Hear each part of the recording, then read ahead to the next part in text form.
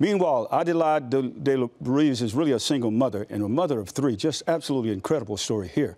She has a day job and is a champion boxer. The 33-year-old Lynwood native is a high product, and she trains at the Century Chef's boxing gym in Los Angeles and just won a belt in Costa Rica, known as the Cobra. She's now looking for her next championship fight to add to her unbeaten record. Here's our Joe Painter Lopez now with more. Hometown Hero, sponsored by Rotolo Chevrolet. De Lynwood, California, Adelaida La Cobra Ruiz.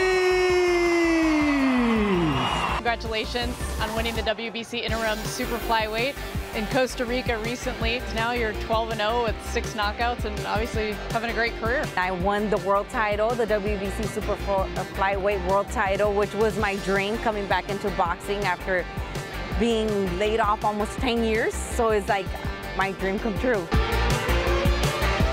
Tell me about your progression. You were boxing as a teenager, and then of course you had kids early. Yes. You have a 16-year-old, a 14-year-old, and 12-year-old, so you took some time off with your kids. Yes. Why did you want to get back into it? Well, it was my dream. I started boxing at 11, 12 years old, and I wanted to be a world champion. And I got pregnant at 17, and I had to leave boxing behind, and I decided to kind of lay back and start my family.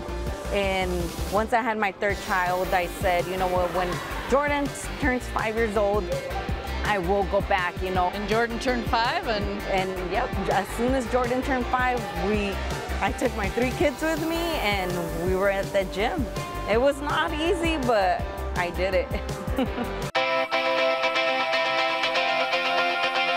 You have a lot of help, and this is a family affair. Your dad, Juan, is your coach, also Yes. your father. Yes. Your brother, Alejandro, helps out here as well. You help out Yes. here in addition to training. What is it like having your family here, plus your kids? Oh man, it's a big support. I mean, it's amazing. My brother got the opportunity to open this gym for the community, you know, so it's just everything seems to be falling in place, you know, and I feel like I'm going through the right path, and you know, God is putting me through that path.